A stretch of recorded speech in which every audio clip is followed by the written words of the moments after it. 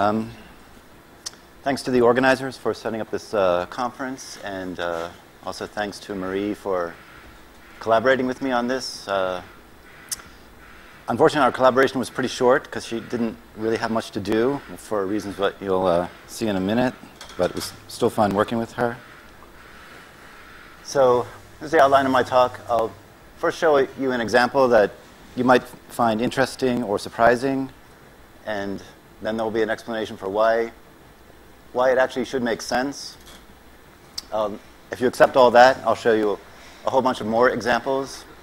There's a little bit here on some work we did on a Cray supercomputer, and then at the end I'll take a stab at PDEs on graphs. So suppose someone were to come up to you with this domain that consists of two intersecting squares, and they asked you to solve the Poisson equation on this domain. I think probably your first reaction would be to say that, well, that domain is not differentiable, and I don't think I can do that.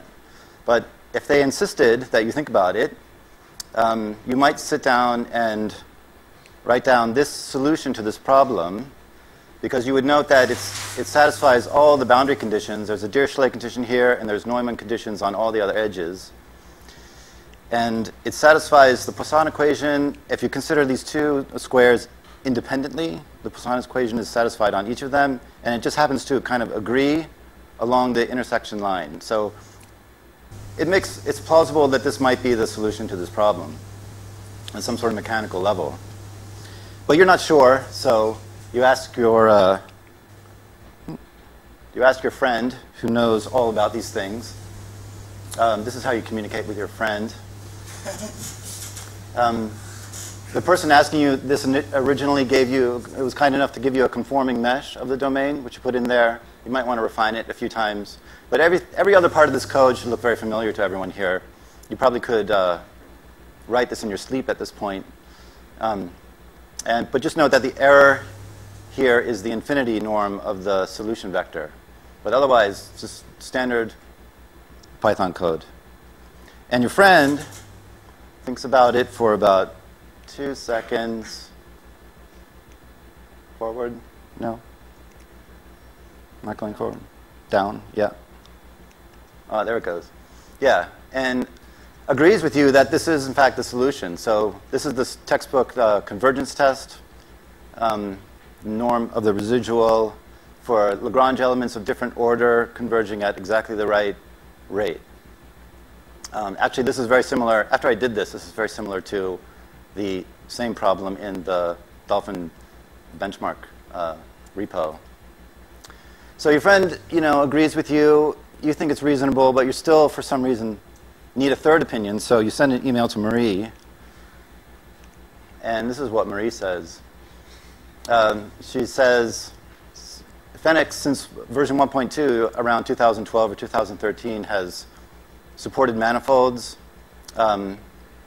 The mapping to the reference element in manifolds is not rectangular because of the difference in the dimension of the topological and geometrical dimensions. That's not an issue. And these measures are defined in the way that you intuitively would want them to be defined without respect to the fact that there's an embedding. So for 2 dimensions, this is an area, and these are one-dimensional measures. And the orientability of the manifold is not an issue for the machinery, right? 2 intersecting planes are not a manifold, right? Because there's no tangent space along the intersection line. If you search around, you can find things called branched manifolds in the literature. They've been around since about the 1950s. They're not the same as these things because even though they look like intersecting manifolds, but they're actually differentiable at the intersection points. And they come up in control theory, but these aren't them, right? So we're not on a manifold. So for lack of a better term, I'm calling all of these things non-manifolds, even though that's kind of a terrible term. But it's meant to imply that as far as FEniCS, because it's not a manifold, but as far as FEniCS is concerned, it might as well be a manifold. But might as well be a manifold is, maybe I should have called it that. It's better than non-manifold. The machinery inside of FEniCS, if you sit down and think about this, actually it makes sense, right? Because all of the operations, mechanically, all of the operations you need to do to construct like a stiffness matrix or a mass matrix are all cell-wise operations. So the fact that a vertex like this one shares cells that are along different submanifolds, if you want to call them that, shouldn't make any difference, right? You can still define, if you want to think about linear Lagrange elements, you can still write down what a little hat function would look like for that vertex. And it's fine. The only thing that breaks, that potentially breaks according to Marie, is if you wanted to do like an integration over some interior facets that were along this intersection line where edges have more than one cell neighbor. I actually haven't tried that in any of the experiments I've done, so I can't really verify that it breaks, but according to Marie, there's a restriction in the code that those interior edges have only 2 triangle neighbors. So something funny is going to happen. But boundary edges are fine, right? So you can put boundary conditions here and any normal boundary conditions here, any type that you want. And the machinery all works. So like I said, these non-manifolds, they're not differentiable. So that strong form that I wrote down on the first page doesn't make any sense. However, I think it's intuitive that the weak form is still well-defined in some sense. I'm not even going to attempt to say what that means mathematically. I'll leave that issue up to the experts. But previously and in the rest of this talk, I'm going to use this strong form as a kind of a shorthand notation for the variational problem, even though this is bad notation, right? And one of the reasons why this is actually bad notation is that it breaks some of your intuition about how solutions of the strong equations work. And in particular, for a strong form, if you have smooth coefficients and smooth boundary conditions, you have some guarantee of smoothness of the solution. And that breaks on these non-manifolds. So you can have completely smooth boundary conditions and smooth sources, but across an intersection line, the solution can have a kink. It can have a weak, have a weak discontinuity. And we'll actually see an example of that later. I wanted to put a slide in here about these intersecting rectangle domains, because these are, for the application I'm working on, these are important. And also, there's a little plug for GMesh here. The GMesh developers were very nice about helping us get the meshing working on these domains. The only disadvantage of GMesh is don't try dolphin convert, right? Don't go run home and try dolphin convert on a GMesh mesh generated by this, because it doesn't work. It squishes out one dimension. So in our project, we've written a separate GMesh to dolphin converter that circumvents that somehow. So here's an example with some rectangles that were just randomly generated, and all our intersections were computed and handed to GMesh. So there's a conforming mesh on this whole thing, and a Gaussian source was just put on one of these rectangles, just as a localized kind of a point-like source. And you can see how it propagates. The solution propagates through the whole network like you think it should. I added this linear term here to the elliptic problem so that I don't have to specify a Dirichlet condition anywhere on this and still get a well-posed problem without having to actually go in there and find an edge and apply a Dirichlet condition to it. One issue that comes up when you consider these randomly generated networks is that it's almost impossible to generate a high-quality conforming mesh, even for a network which is just a handful of rectangles, because you get these glancing collisions all the time where one rectangle will chop off a little corner of another rectangle, or two rectangles will meet at a small angle. And in the problem that we're considering, I really would like to look at solutions of equations like this on networks of like thousands of these rectangles, and you end up with lots and lots of low-quality elements if you insist on using a conforming mesh. So this is kind of a plea for a multi-mesh solution for these kind of domains. We all love Mobius strips. Like 2 years ago, Marie showed a Mobius strip. There was a Mobius strip like 4 slides ago. So if one Mobius strip is good, then 6 Mobius strips have to be 6 times better. And again, I put this term in there because I don't want to think about how to put a Dirichlet condition on that thing. And the source here actually is the same as used in the this whole configuration fits into like a cube a few units across. So I use the same source. So it's essentially a randomly chosen source. You just have to believe that blindly, right?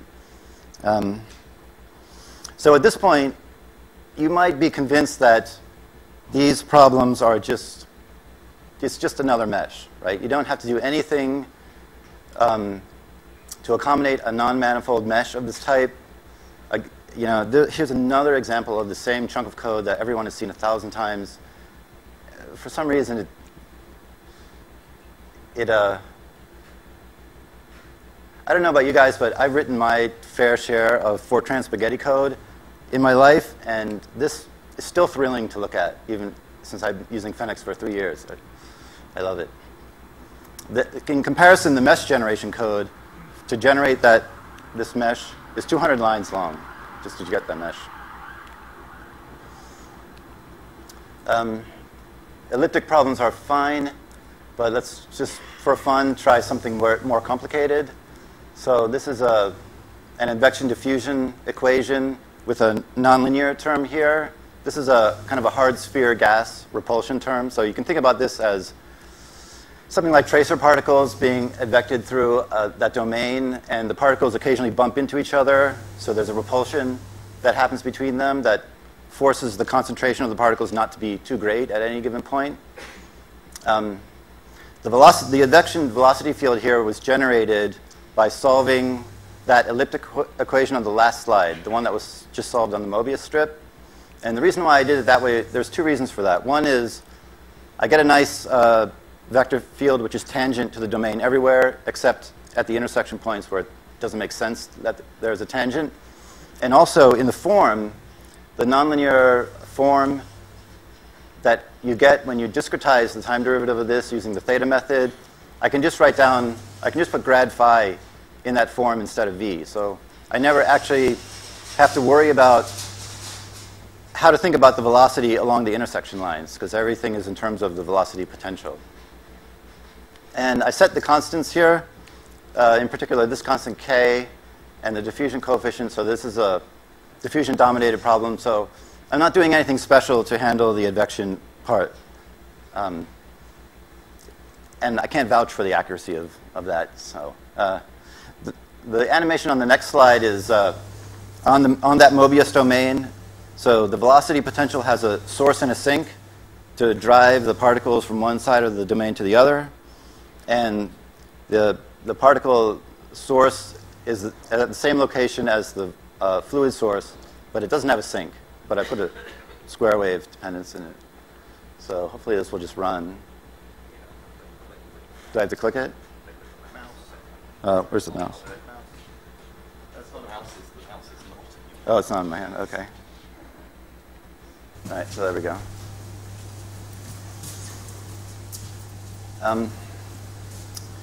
Yeah, so particles are being injected here, and the velocity potential has a kink right along this intersection line. So it's because the source is up here, the particles have the velocity potential is nearly constant along the backside of this Mobius strip, which is why none of this stuff ends up back here. It all ends up towards here because there's a path between the source here and the sink up there.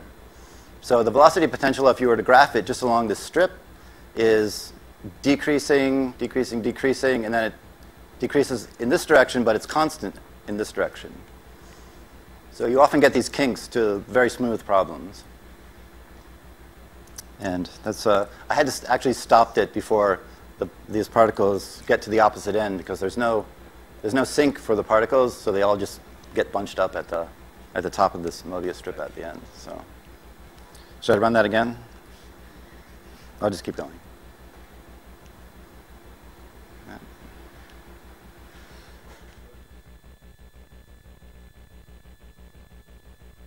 I just want to go to the next one. Yeah, just as a focus is probably off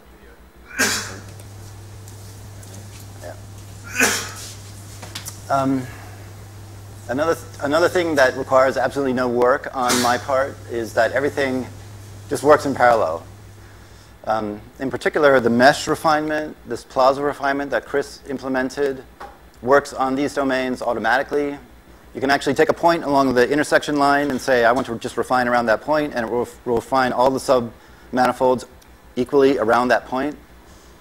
So here's an example where we ran a problem consisting of 2,500 of these intersecting rectangles on a Cray XC30, a Department of Energy Cray. So this is on Cray standards, this is a pretty small problem. It has only 100 million degrees of freedom, quadratic elements, and the solver was PETC with GMRes and hyper preconditioning. I was very surprised by this, almost perfect parallel efficiency up to 1,000 processes for this mesh. So, of course, 1,000 processes on this Cray is just one little corner of one box in a room somewhere. It's not a lot, but this kind of scaling was unexpected for me. The only funny thing is the mesh partitioning is a bit strange, so I sit down with Chris and work that out. But even though the mesh is partitioned among the processes in a way that I wasn't expecting, it doesn't seem to interfere with the scaling. All right. This is my stab at graph theory. So edge-weighted graphs are kind of like a one-dimensional version of these things. The difference between graphs and the non-manifolds that we're just talking about is that graphs don't need an embedding in a higher space because they don't have any geometry, so structure-preserving maps are not required. So if you interpret the graph, the edge weight, as a distance, right, now you have a bunch of one-dimensional domains that are all hooked up at the vertices. And for display purposes only, I arranged the vertices around this unit circle, but they actually can be anywhere in the plane. And this is what is called a unit distance graph, which means the edge weights are all 1. So in the code, there is a actual discontinuous coefficient in front of this u² term that takes into account the change in the geometric length of this line. So that essentially I've scaled out the length for each subdomain, if you want to call it that. So what's missing from this equation is a discontinuous coefficient that's right in front of here that scales everything out. So this is a unit distance graph. And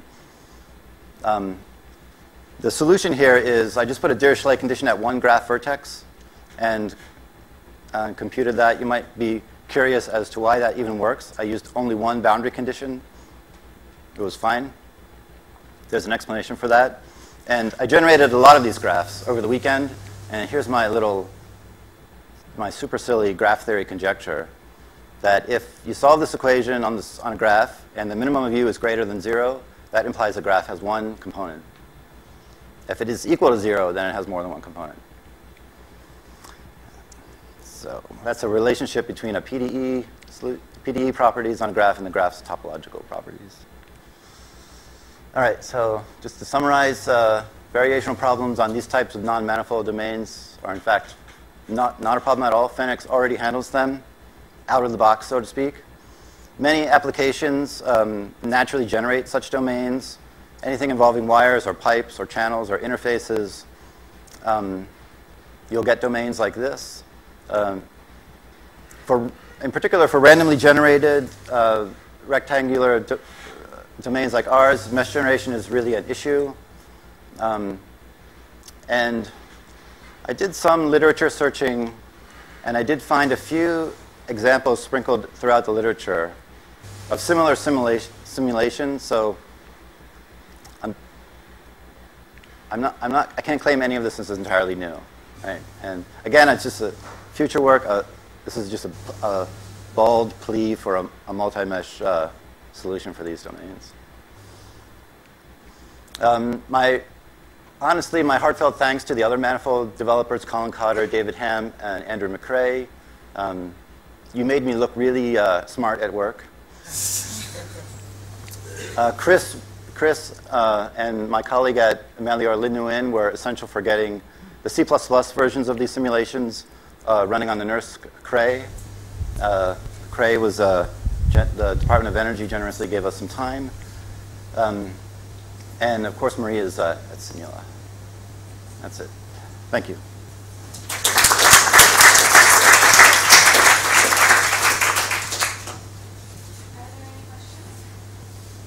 You said that the Dolphin converts scripted work to Gmesh, so you don't wrote another script. One thing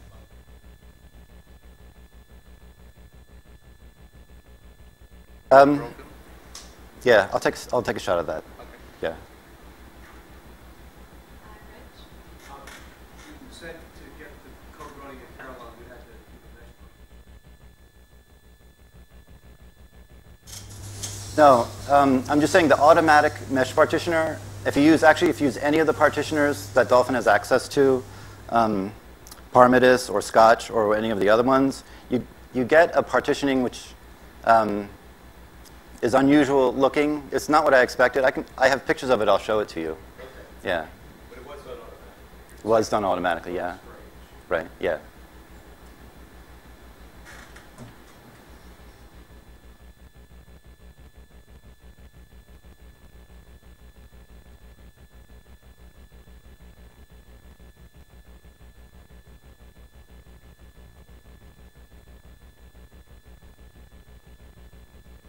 I think it's diffusion dominated.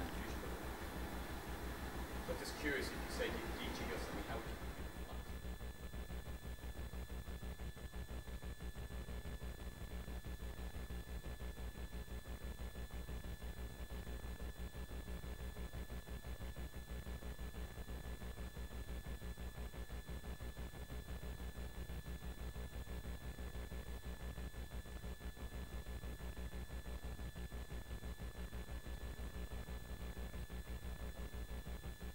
Sorry? There's this whole field on graph Laplacians, Yes. which is what that is. Yeah.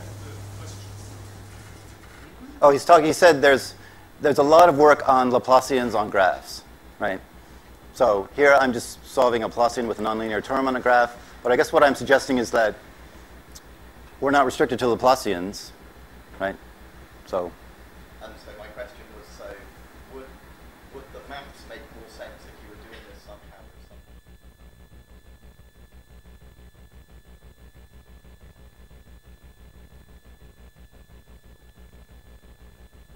Strange. So these discontinuities and things should be continuous.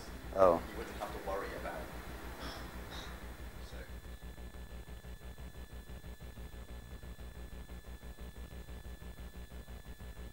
I'm happy with those weak discontinuities at the intersections. I actually think they make sense.